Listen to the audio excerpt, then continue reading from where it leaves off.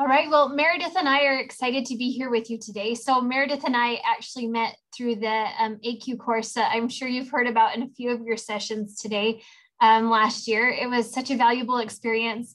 I'm speaking for myself, but it was a great networking opportunity.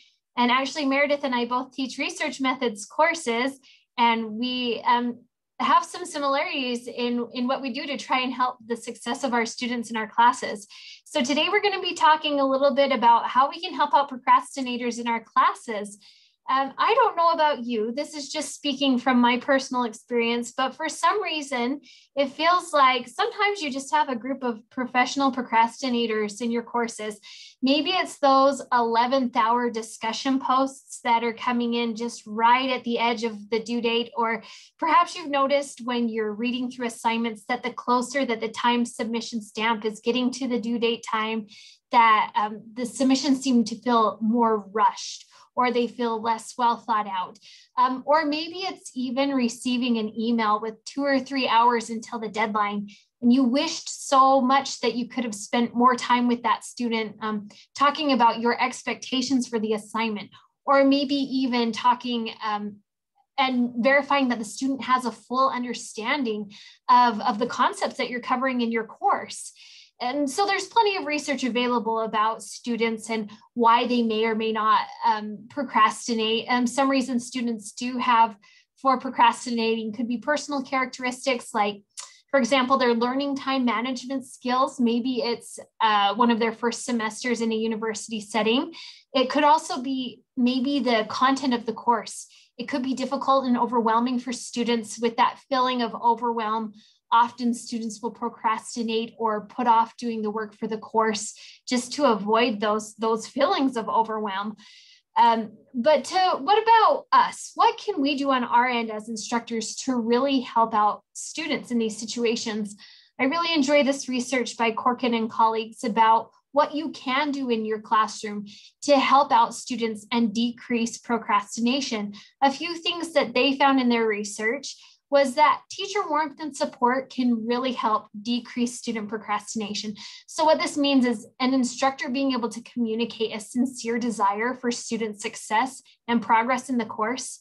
Another thing that I like that goes with this is being able to have high expectations for student work, and coupling that with support often leads to a decline in student procrastination as well. So I like this because just because you have content that may be more challenging, or difficult, having a high expectation for student performance, if you can couple that with support and warmth for the students, you can definitely improve student success in your course. Now, what Meredith and I are going to focus on in this presentation specifically is course organization. Course organization is a great tool that you have at your disposal as an instructor to really help students out and to help them decrease with procrastination tendencies. I like the way that Corkin worded this, that instructors who are organized make it easier for students to organize, structure, and plan their own work. There are 3 major things that we're going to talk about today that you can do as an instructor towards your course organization. First, we're going to talk about regular check-ins. Next, both of us will talk about how we spread out deadlines throughout our semester. And Meredith is going to provide us with some more examples of user-friendly course calendars and the way you can really emphasize and implement course calendars to help students out, giving them reminders throughout the semester. So I'm going to start out with some regular check-ins. Now, giving students opportunities to check in gives them the chance to process what they're learning, and perhaps even giving them a lower stakes situation to apply concepts before they get to the really big picture ideas. Now, one of the class that I'm going to be talking about here is a research methods class. So I want to start with the big picture of what I'm asking my students to do at the end. This was the final project in the class for spring 2020 and, spring 2021, the one that just happened. And so what they had to do for this particular project is we talked about different ways that research is shared with professional communities. And so they could either make something like this, like you would see with a research poster presentation, or they could make a slide deck like you would see at a conference for a research presentation that way. But basically what they were going to be doing is taking an article and then taking the concepts that we had covered and really diving in, digging in and analyzing this article. They would provide their own small literature review, and then they would use our major concepts in application. So that's the big picture idea of what they were asked to do. But along the way, they would have final project check-ins, sort of taking small bites out of that big project. So this is just to give you an idea of how the course is set up with content in this particular research methods course. So what we would do is we would have our module content where we would review a concept. So let's say we're talking about measurement in research methods. So we would review concepts of measurement. They would have a quiz to assess their understanding. And then they would also have a higher stakes writing assignment where they would be writing an analysis paper where they would be applying those concepts. It was a bigger assignment for the course, more point value. And we would follow that up with a final project check-in. So this was just a really brief application of the course concept as it applied to their final project. Again, kind of like taking a small bite out of that big final project. Here's an example of how the final project check-in worked. So for this content, this was the sampling final project check-in. So what I would do, I would remind them that we were working on the final project here for this particular assignment, and I would give them the full prompt from the final project of what they were going to have to answer in the final project for the article they had already selected. And I would tell them that for this final project check-in, they just needed to do a small bit of it. So they could answer anywhere from 1 to 4 of the questions that were provided, and they would get feedback. Now, these final project check-ins were pretty low stakes. They had low point values, and I actually set them up to be completion-based, meaning if students completed the task or the project, they received the points. And it's kind of one of those things where they would get out of it what they put into it. So the more content that they gave on this assignment, the more feedback they could have and the more prepared they would be for the final project. So you can imagine the variability in what was submitted. I would have some students submit a 1 or 2 sentence submission that we could give feedback to them on and make sure that they were on the right track with what they were doing, and others who would actually send in their slide from their slide deck for full feedback for their final project. So I would tell them what was going on in the final project, what they would need to do for the final project check-in, and then the green box at the bottom always had ideas for what they could do now to wrap up this section for their final project and have it done at this point in the semester, and be prepared for that part of the final project, really getting ahead of where they're going. Which the nice part about this from a student perspective is they're on the right track as we're going through things. The nice part about it from an instructor perspective is I really got to see where there were holes in understanding within the class for concepts that we were reviewing. I could help correct students and say, hey, I really appreciate seeing your thought process here, and you're really on the right track, but maybe check out this phrasing, or let's think about this concept that we talked about in the class. This would be a great way for you to apply what we're talking about. So it gave an opportunity for more of an involved discussion of research methods concepts and making sure students were getting where they needed to go with the concepts we were learning. Student feedback, which I've done these a few different ways when I've taught research methods, but I always make sure that whatever we're doing, that there are little components that lead up to the final component or the final project at the very end. And I usually get feedback like this in student evaluations, that breaking down the final project with the check-ins really made it a lot easier to complete the final at the end of the class. Which leads nicely into spacing deadlines throughout the semester. So the point of spacing deadlines throughout the semester is it gives students the chance to build strong materials as they go, rather than sort of that mad dash sprint during finals week to race to the finish. Students have more calm and more preparation going into it. This is just to give you a visual idea of how things were spaced out in my syllabus. So what we would do, again, you can see on the left how we would review bigger topics. And then you can see on the right the assignments that were due. And the final project check-ins were spaced out throughout the different units. And I didn't have my students complete every single part of the final project as we went. There were just specific sections that they worked on for the final project. So there were still sections that they hadn't received feedback from me or from my teaching assistant about as we went, but they did have feedback on a number of portions of their final project before we got to the final project at the end. And so I'm going to turn the time over to Meredith now. Right, so this is my example of how I spread out deadlines. I put the final project for the second half of the semester because in my research method class, they have to start to learn the basics of research. I assume they have no previous experience with the research at all. So at week 8, that's when they start to pick the topic they want to study, and then they will go out to find a good survey research on that topic. I provide some valuable website like Pew Research Center or Gallup, and they can find the data they want to do a report on. And once they complete that part, I will give them some feedback. 2 weeks later, they will turn that report into a visual aid. So that 2 weeks will be the time they can revise their choice of survey data or change the topic if they want to. If they want to have a meeting with me, that's what happens in the 2 weeks. And once we reach week 10, they create this visual aid because in my class, visualizing data is very important. They got this survey data from a website and they visualize it in their PowerPoint and their slides. And then week 11, they give each other feedback, learn from each other. And I also give them some feedback before week 14. That's when they record their whole presentation. And week 15 will be another bonus peer evaluation. So this whole project involves picking a topic, finding the data you want to use, explain why those data are important in the report, creating the visual aid to visualize your data, create a whole PowerPoint, get feedback, review each other's PowerPoint, present it, and then review each other again.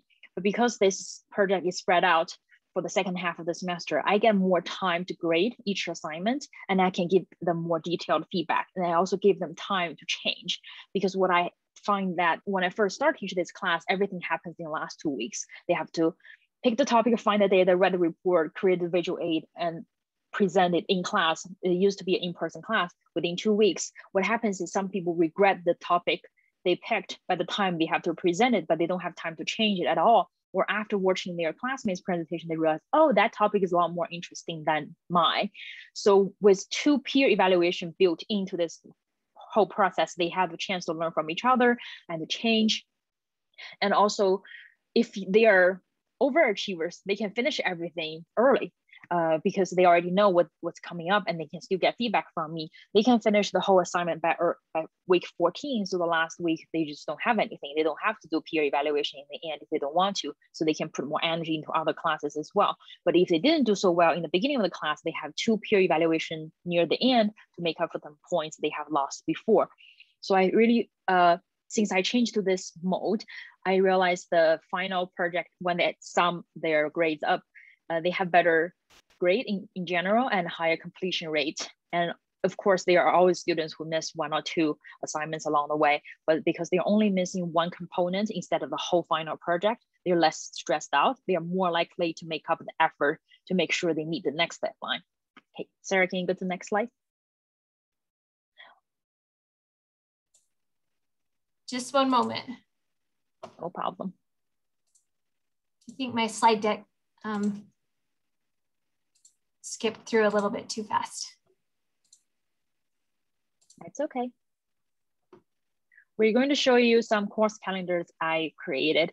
For the next part of the presentation, we want to talk about how to create user-friendly calendar. But before I start, I want to remind you guys, when we say user-friendly calendars, we need to keep in mind that not all users are the same. Not all students are the same. Students have different preference in terms of what kind of calendar they want to see. So I really encourage you to use more of the Canvas built-in functions and educate them on how to take advantage of Canvas to stay organized, to manage your time better. Okay, can you go to the next slide? Thank you. So this is my homepage for my research method class. I name all my modules based on the time instead of the chapter name or the topic, just because I realized when you name it as the time, it's so much easier for a student to locate where they are. And the way the homepage is set up is, let's say if this week is week 3, week 3 will be bolded. So they know, oh, that's the week we're in. And the weeks are not available yet, it will be lighter gray because this is the older class that I've taught before. So everything is available already, but students have to follow along each week. Things will become available and they can check in that way. My homepage setup, when I set it up this way, I just want to remind them every time when I open my course, they think they can see the progress they've made and remind them that every week there's a deadline and how far away we are near the end. So they always have this progress to remind them, okay, I need to check in, I need to check in, I need to check in. It's almost like a priming effect. Can you go to the next page, please? Sorry, our slide is a little messed up today.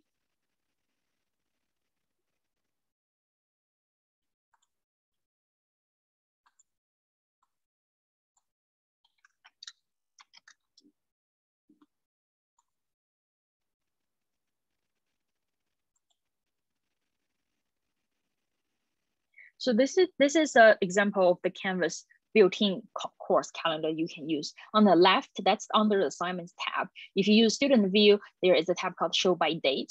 I always show my student if you want to check all my assignment, because what I do is before the semester start, I put all my assignment online.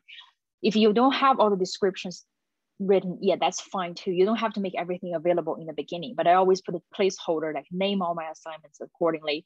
So in the beginning, if they just click show by date, they can see all the assignments.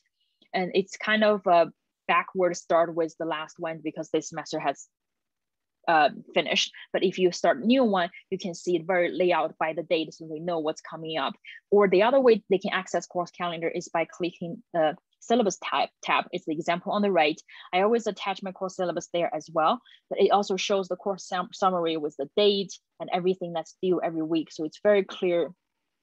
Students have different preferences, like I said before. I always show them different ways of getting to the course calendar. If they don't remember all 3 methods, that's fine. If they just remember one of them and stick to it, they can still manage their time much better than not knowing where they can find all the assignments based on time instead of the name. Of course, under assignment tab, you can also show by type. That's the default. And I usually put all the data assignment together, final project together, quiz together, so they can check the organization that way as well. But I always encourage them to show by date so they are on top of things and know how much time they have left to prepare for the next assignment. Sarah, can you try the next slide? Let's hope this time it works.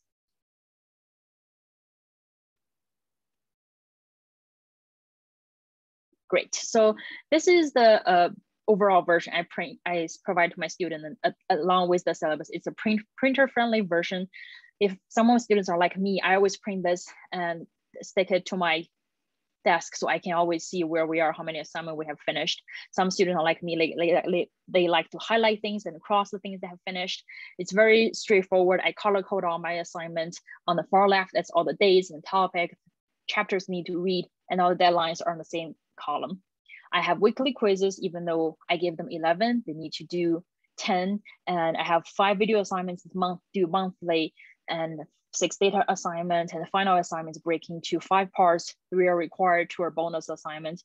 So I will explain to them how to use this table in the beginning. If they want to print it out, they can just put in their notebook, their textbook, or like me, put on their desk so they can always look at it. It's just an easy way to reference where we are and to check their progress that way.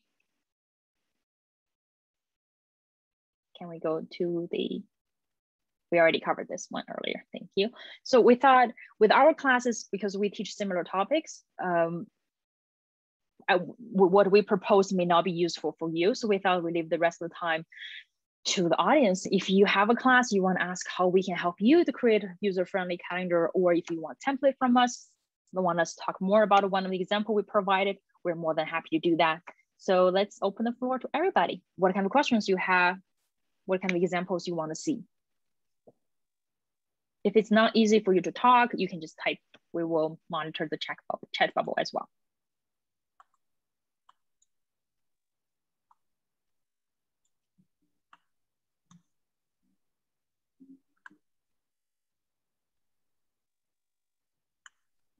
I had a question. Can you hear me? I had to turn on my microphone. I have a question.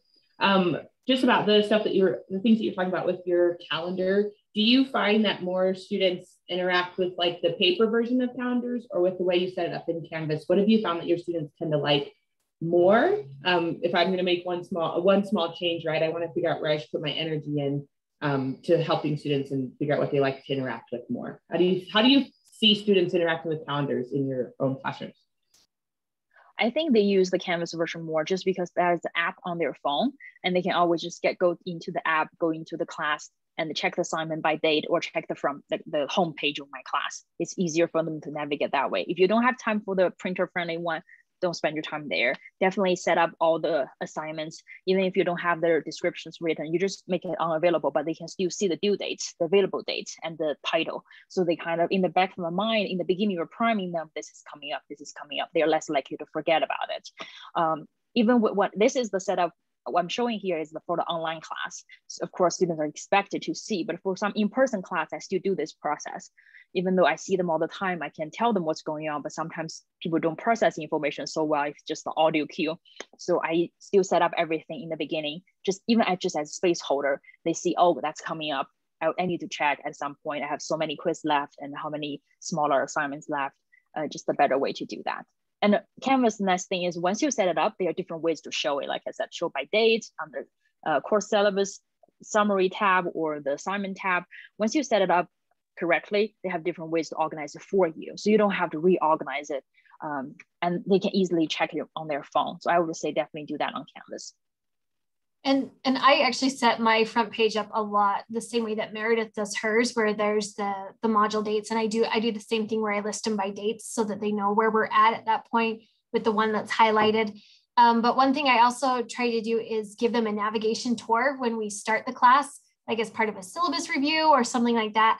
Make sure that I've used that. And even in the announcements I'll do weekly, I'll pull up I'll make a video where I pull up the calendar so they can see exactly where we are and exactly what we're doing. And I'll also reference them to parts in Canvas, kind of like reminding them how to use the map. You know, sometimes it's great to have a map, but you need to remember the key. Maybe you don't remember how to use the key for that map. Yeah, exactly. I do exactly the same thing. Every time, even when I'm teaching in person, I will open the calendar before my class starts. So everybody will look at the whole calendar and think, oh, this is where we are. And sometimes students don't really realize how close we're to the final until you show them that. They don't think it's final until 2 weeks to the end. That's just too late to start on final assignment. So I think with the calendar, keep reminding them that they're mentally more prepared. They're less likely to blame you if they procrastinate. Thank you. I just had a follow-up question then. So both of your setups they're working towards this final end of the semester product as you're guiding them through that. I teach English, so I have 3 distinct papers, and the last paper is huge, but once we finish a paper, it goes and we move. I mean, the concepts carry, right? And so I was just wondering with those semester-long projects, because every once in a while I think about doing something like that instead. Do you find that students are able to connect the dots that like, this is serving this project that's 15 weeks away. This is serving a project that's 8 weeks away. Like, have you had to be more explicit with that? And how do you help those students keep those connections, together as you're checking in with them and helping them build for that final project? I can go first on that. I feel like even when I'm doing that final project at the end, I feel like they're really getting a big comprehensive review as they're polishing everything up at the end anyways, even though they're doing those smaller pieces as we go. So that small piece, it doesn't just go away. They have to still remember enough of what we're covering because they're going to have to go back and review it and make sure their final submission still is good and high quality and is coming in. I have found with that final project, I did try to, the final project check-ins, I did what I could in the announcements and in the first couple of final project check-ins to be really clear about how they were connected, what exactly we were doing, that this is, again, for the final project. So in the example I showed on my slide of the final project check-in, I always link to the final project assignment description so they can go there and see, oh yeah, this is the final project. This is what we're working on. We're just doing one small piece of this big project. Right. For my class, I have the smaller assignments, like they finish, then it's done. And we also have the bigger assignment in the end. I would say 2 things. The first is the semester long project based evaluation is not perfect for every class, right? I've taken stats class that's helpful, or research class that's helpful, or campaign managed class. So they work towards the end goal to produce this final product, the whole campaign presentation. That works, but I totally understand with each unit, you have different goals to achieve. So you don't necessarily need the semester long project to use the principles we have talked about. Even within the small unit, you can space out the deadline a little bit. With some of my writing class I've taken before, professor will do like draft 1, draft 2, or you can skip one draft, just do the final, but you don't have the chance to improve your grade, so you can make one of them optional. There are different ways to do that based on your need and your objectives for your class. But the other thing I want to say is whatever setup is, whatever design you choose, you have to educate the student about your design, about your intention, about your rationale. And you have to remind them, because you're taking classes from different professors with different styles, different calendars, different navigation system. Of course, if you want them to understand your objective, your way of doing things, set the expectation for your class, really reminding them again and again is the best way to do.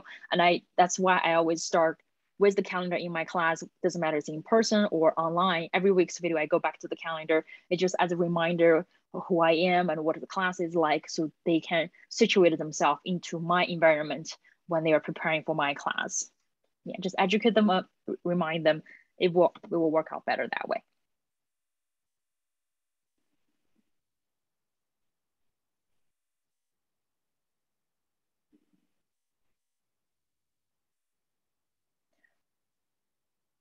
If we don't have more questions, I actually have a question for Sarah because we teach the same class. Sure. So one thing I noticed is that, like Cree just mentioned, some students don't realize you're working towards the final goal. Like you said, when you do the check-in, some students just don't put in the effort to write 1 or 2 sentences to get the completion point.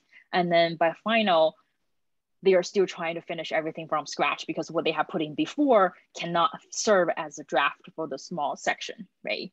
Mm-hmm. So do you have any strategies to encourage them to take those check-ins, that's completion-based check-ins, more seriously, by maybe giving them example what previous class has done, or do you have any way to encourage them, like, take it more seriously in general? Yeah, sure. So I try and follow up all of their final project submissions, especially for the ones that were really sparse, with follow-up questions to make sure that they still have the understanding that they can move with it, especially if I know that it's a sticky concept that I've seen students have issues with in the past.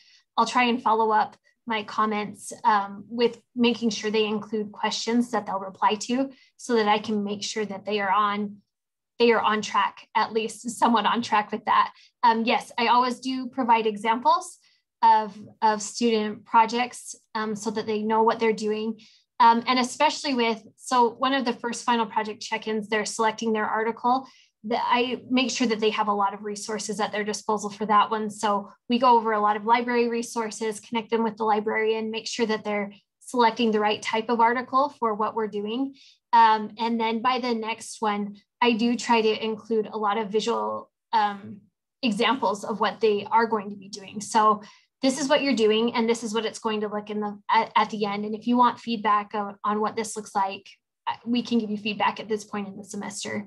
So yeah, I definitely try to do what I can to be as clear and transparent as possible about what's coming, just to keep them motivated and going. Right. I used to have that concern as well, because I give them a small assignment. They are not used to just doing one part of the final assignment. They don't know how seriously they should take it. So I build in some peer evaluation so they can see what other people are doing. So I don't provide example, but if they do the peer evaluation, the bonus assignment, they end up seeing more example than I can provide, and they actually help each other. So I think it's very important for students to see what the end product could or should look like. I think if you provide a perfect example, of course, we always worry that students will all take that same direction and they become less creative. But I think peer evaluation is the one way for them to survey what's going on in the class right now and make them more, I think it's more relevant kind of example as well. I have tried different ways to do that, and I find that definitely providing some examples will be more helpful along the way with the check-ins and small components, so they see, oh, this is where I should be at, and they are less likely to procrastinate if they know their classmates are looking at their work, not just me.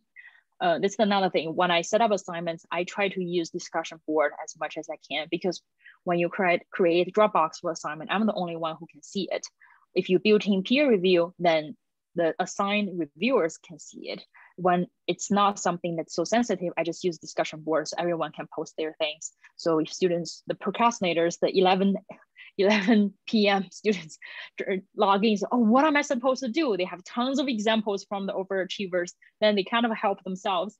I realize as professors, maybe this is not a good thing, but I kind of evaluate my course design by how many emails I get late at night near the deadline. I feel like if my course design is self-explanatory, it's user-friendly, they shouldn't email me every week near midnight on Sunday. And they know I can get back to them anyway. So writing me an email can't really help them at all. It doesn't really reduce their anxiety. But within an hour, if they get some help, potentially they can finish it before the deadline. So what I do is just, I use discussion board so they can see what other people are doing. But that's only for assignments. It's more creative, like create your own presentation, write your own report. So you can't really copy everything like other people have done. But I also learned from another professor, I forgot which presentation I watched in the past. She always set her deadline on Monday and her class is on Monday. So not having the Sunday deadline means every Monday when students have some question about the assignment, they can come in to ask the question face-to-face or use office hour that way. I think that's brilliant. I just haven't done that because my class is not on Monday. I don't like to have a Tuesday or Wednesday deadline because students tend to forget, oh, this Tuesday, Thursday, which day is it? It's easier to remember if it's the beginning or the end of the week. But if anybody's interested, maybe you can try Monday deadlines instead. I think your point about peer evaluation is really important there too, Meredith, that when your peers are assessing the work that you're doing, the quality of what you submit changes. I think that's a really important point. Yeah, and that actually takes the pressure of creating extra credits assignment off me. So because they always ask in the beginning, do we have extra credits opportunities? I have to create another assignment to give you extra credits when I already have so many assignments created in my class. So I thought, okay, why don't you do peer evaluation, help each other out, learn from each other. I would be more than happy to give you the points if you do that. Well, and speaking about procrastination and extra points, so for the final project in that class, I do actually offer up a small amount of bonus points if they will turn the assignment in a week early, because it helps me out from a grading perspective. It's very helpful. Plus, they're really interested in working hard to get that done so that they can have those bonus points. I just have a comment about my own experience. The class I teach that's face-to-face is an evening one. And so I would do hands-on office hours right after class. And my assignments were due at basically midnight, right? So they had a week to work on the entire class module and turn it in the next week at midnight after class. That way students could come and ask questions. But the procrastinators hadn't even started the assignment. So after class was done, they would sit there and go, now they would say, so what are we supposed to do for the assignment that's due tonight at midnight? And after about 2 years of putting up with that, I changed the assignment due date because of the procrastinators to the night before class, which was Tuesday night. My class is a Wednesday night, till the night before, Tuesday night at midnight. That gave them Monday when I had office hours to come and get help. But quite frankly, I got tired of the procrastinators asking me what they were supposed to do for the assignment when they hadn't even bothered to read what they were supposed to do. I had no problem helping those who needed help, who had started, but those who were looking for me to almost do it for them, I actually have an opposite approach that Sarah used. I don't offer bonus point for complete things early, but I have an automatic late policy set up on Canvas. You can do that in the grade book. I think it's the settings. So everything can be turned in after the deadline for 3 days, but every day they lose like 0.8% of the credit for an hour. It's about 20% a day. So after 3 days, they can, even if they turn in the perfect work, the last day, they get only 40%. So I used to get a lot of last minute emails. My internet broke. I could have turned it in a minute early. So it's within the deadline. I just take that out. If you're a minute early, that take 0.8% of credit off this assignment. So the procrastinators still can get help next week. I don't cut them off completely. They have 3 days. but they know every minute they waste, they're losing point. So that way it really motivate them to finish either on time or come in on Monday, come to me as soon as possible. Don't come in 2 weeks later saying something happened. And they don't really need to get to me at midnight because they know they can't get a response. And because the automatic setup, I don't really need to go back to check who emailed me, who didn't. I just apply the grade and automatically Canvas will deduct the penalty for late work. I really think that's a great setup. I think Canvas itself is very powerful. Just sometimes we don't really know how to use all the tools and why we're using those tools. But I think the tools we mentioned in this presentation are really relevant for students who like to turn in work late or like to procrastinate on a daily basis. I wish Canvas has the automatic bonus assignment as well, like turning an hour early will automatically give you a bonus. That way will make my life a lot easier too.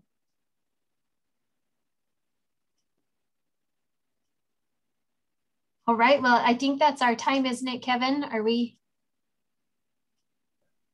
You can go as long as you want. I won't stop you. Oh, I think there's a session after this. I'm sure people are ready to wrap up notes and move on to the next. Thank you. Thank you all for being with us this afternoon. I hope